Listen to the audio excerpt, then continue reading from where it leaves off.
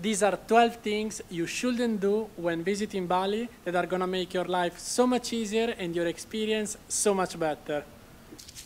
Number 1, and most important, don't brush your teeth with tap water. I'm not a fan of tap water in general, but here in Bali the pipes are so dirty that the water carries so many bacteria and you might be catching a virus just by brushing your teeth. So always use mineral water. In case you do get sick, I leave a link somewhere. It's not sponsored, these guys are real lifesavers. They will come wherever you are, get your medications, get your IV, and you'll be back in no time.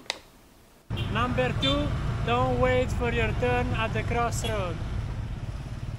As bad as this sounds, when driving a scooter, if you wait for your turn, you're gonna wait forever. When you're on an intersection, unless there is a traffic light, it's very rare that somebody's gonna let you pass. You may as well just make your way through little by little, very carefully. Here the traffic is so crazy, there's scooters coming from every corner, motorbikes, there's trucks with very spiky objects tied up very poorly.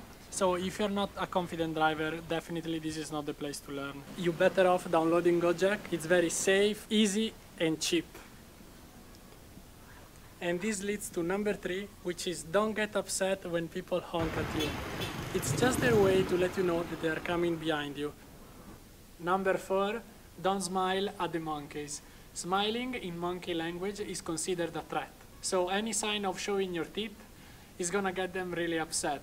And you don't wanna mess with no mad monkey. Also make sure to watch your belongings such as sunglasses, phones, open backpacks, as the monkeys always try to mug you and they are smart. If you aggressively try to get your stuff back, they're gonna get really pissed. And they might even bite you with some nasty disease. So always try to stay calm and nice and maybe offer them something back, like a banana or a new iPad. Number 5, don't do or sell drugs. Indonesia has got crazy strict laws for drug possessions and trafficking. You may end up in jail or even face death penalty. If you really want to get freaky, just go to a smaller island such as Gilimeno or I don't know because I've never been, but it should be way less risky over there. Number 6, don't go to random ATMs to withdraw your money, as they may take your card and you may never see it again. Go to ones attached to a major bank or to branded standalone ones. You want to keep in mind that they have fee as high as $5 per transaction, so maximizing each cash withdrawal is going to be the best option. Number 7, trust your stomach instincts. Trust your gut. You eat something, you feel like, I'm not too sure, spit it out. It's not worth it. Unfortunately, here in Bali, the staff is not always well trained. It's lacking sometimes of basic food hygiene, and sometimes the cook just doesn't really care. Anyway, I'm not saying that local restaurants are better or worse than fancy Western restaurants. Actually, every time we got sick was from very fancy places. The only thing I would suggest is pick a place with a good traffic of people so that you can almost make sure that the food is always fresh. That's all you can do, actually. Number 8, don't keep your shoes on when entering in someone's home. Wearing shoes indoor might be seen and is very disrespectful and also not hygienic.